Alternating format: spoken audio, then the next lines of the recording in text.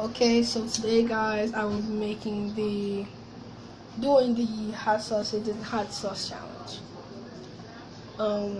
First you have to start off by putting your temperature on high, and then putting your sausage in. Mine is like about done, so I had put it in here for like 5 to 10 minutes, guys. It'll be done. And then if it open, it's done. So as you see, guys, I took the skin off of it. Yeah, bro, niggas is not no. See, bro, y'all not.